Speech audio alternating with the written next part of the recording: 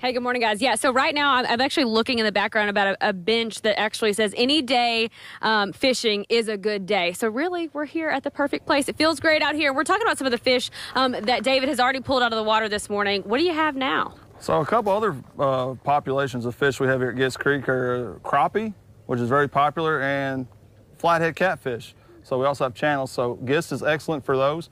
Also recommend hitting Taylorsville Lake for both of these species. A few other places in the Louisville area that provide excellent fishing is the Floyd's Fork there at the Parklands. Also in the Parklands at North Beckley is two of our Fens lakes. So we keep those regularly stocked with channel catfish, trout during the winter, and we also monitor for the bass and bluegill and shellcracker. You may also check out McNeely. It's kind of an overlooked little gem right in the middle of Louisville. Excellent shellcracker and bluegill sunfish populations. I hope people are just taking notes, writing all these places down, because this is some good information.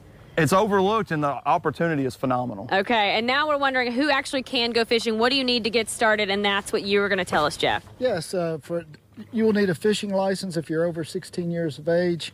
But check out the department's website at fw.ky, and you can get a copy of your Kentucky Fishing and Boating Guide. You can also find these at different sporting good locations. The other publication you may want to take a look at is the Fishing Forecast and Tips.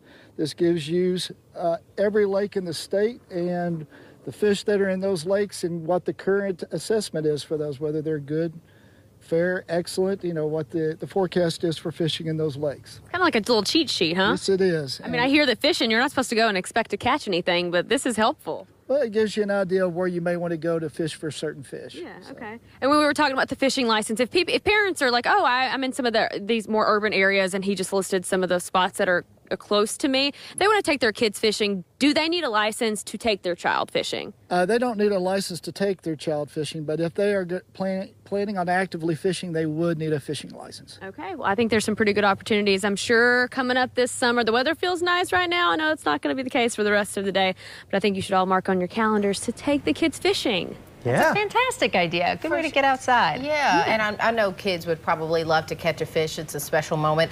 Now, Matt, I have heard a little rain is good for fishing. Yeah, the grayer skies can let you maybe fish a little longer in the day.